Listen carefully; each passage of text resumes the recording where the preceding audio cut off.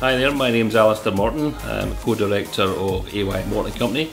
We're a family-run business that was established in 1974 by my mother and father.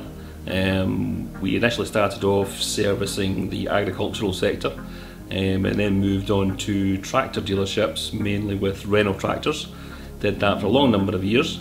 We continue to offer to the agricultural sector, but with taking on Polaris utility vehicles back in the early 2000s, we widened our market considerably, supplying a lot to utility companies, the NHS, MOD, and private medical companies.